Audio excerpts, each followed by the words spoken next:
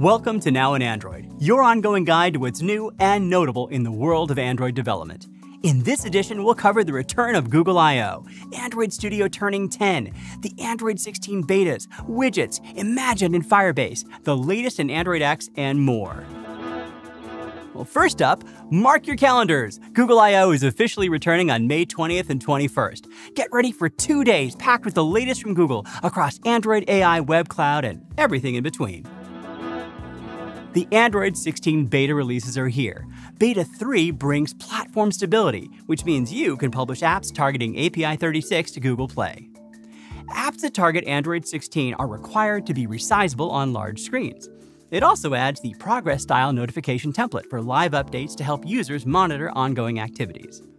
Android 16 has enhancements to media quality, including the advanced professional video format, precise color temperature and tint adjustments, hybrid auto exposure, camera night mode scene detection, and Ultra HDR with HEIC support.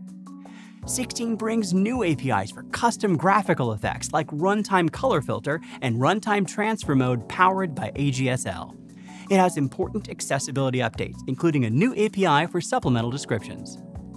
Several behavior changes are introduced in Android 16, including updates to art internals, predictive back animations, fixed-rate work scheduling optimization, ordered broadcast priority scope, edge-to-edge enforcement, health and fitness permissions, and intent redirect protections. Android 16 introduces major and minor API releases to allow us to drive faster innovation. Only the Q2 major release cycle we're on now includes app-impacting planned behavior changes, so make sure to test your app against Android 16. Vertex AI in Firebase, which became generally available last October, is a production-ready solution to allow you to leverage the power of generative AI in your apps. It gives you access to Google's Gemini cloud models, such as Gemini 2.0 Flash and Gemini 1.5 Pro. Imagen 3, Google's advanced image generation model, is now in public preview in Firebase for Android. The Imagen blog covers how you can use the Firebase SDK for Android to integrate Imagen 3, customize generation, and create engaging user experiences with AI-powered visuals. The Production Ready blog covers important tips for a successful deployment to production, such as implementing Firebase App Check to help protect back-end resources from abuse, using Firebase Remote Config for server-controlled configuration of your AI models, gathering user feedback with tools such as Google Analytics to evaluate the impact of your AI features. Remember to be transparent with your users about their engagement with generative AI and provide them with control over how their activity related to AI model interactions is stored. We dove deep into widgets with a spotlight week covering how to create high-quality widgets that boost user engagement and improve your app's discoverability. We announced that Google Play is improving widget discovery, including new widget badges, a new search filter specifically for apps with high-quality widgets, and a curated widgets editorial page. Covered how Android widgets are a game-changer for your app and its users, gave guidance on how to design great widgets with Figma and canonical layouts, explored developing best practice widgets with Glance, and ended the week with your questions answered in a #AskAndroid session. Google Play is introducing a verified badge for consumer-facing VPN apps that meet specific criteria, including completing the Mobile Application Security Assessment Level 2 validation. Once awarded, the badge is prominently displayed on your app's detail page and in search results as proof that your VPN app invests in app safety. In collaboration with Samsung, Wear OS is introducing Galaxy Watch for Kids, a new experience enabling kids to stay connected with their families from their smartwatch. No phone necessary.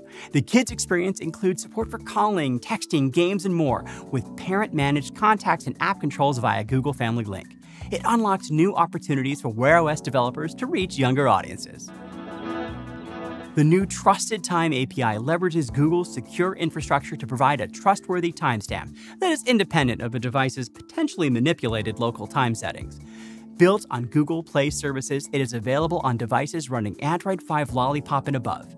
Key benefits include preventing data inconsistency, closing security gaps in time-based measures, ensuring reliable scheduling, and providing more accurate time compared to the device's internal clock. The Android test libraries, Core, Espresso, Espresso Device, JUnit, Truth Monitor, Runner, and Rules now require a Min SDK version of 21 instead of 19. There are a few other changes, such as Espresso device updating width size class and height size class to use AndroidX window size classes.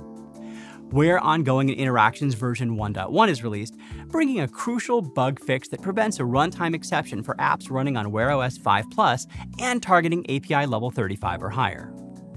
Browser 1.9 Alpha 1 is released, including color scheme param support, experimental ephemeral browsing for custom tabs, a new service intent filter category to support multi-network, and more. TV Material 1.1 includes changes to the way focus is handled, along with fixes for broken focus management in Carousel, fixes to jittery text while scaling, and more.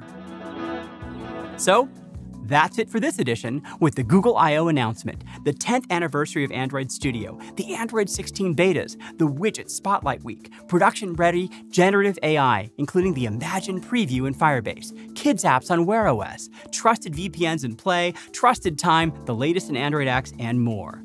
So check back soon for your latest update from the Android developer universe.